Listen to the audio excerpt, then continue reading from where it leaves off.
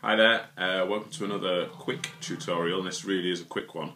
I made this Fred Flintstone wine bottle cover, and someone asked how I did the faces.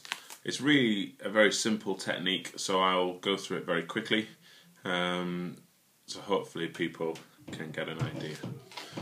So the hair is literally 3 160 loops, so you can see that, and tied in at the back. So I extended the nozzle from here, made a really long nozzle and tied it into the one at the back, and then it just sits on top.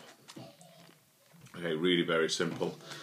I cut a small band of 646 to hold everything else in place, so just like I have done with the band around the arms and around the feet to hold them in place rather than gluing them.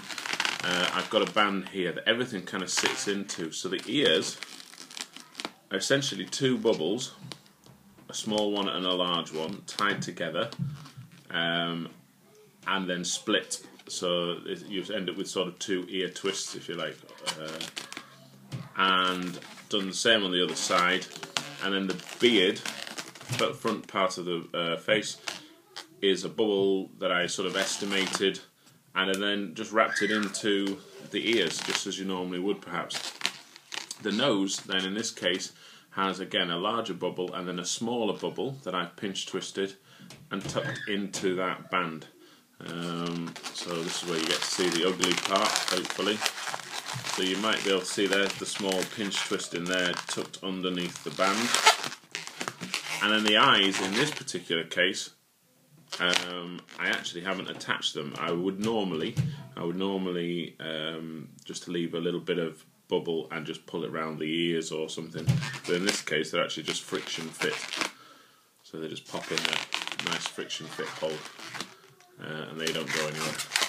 So pop his hair back on.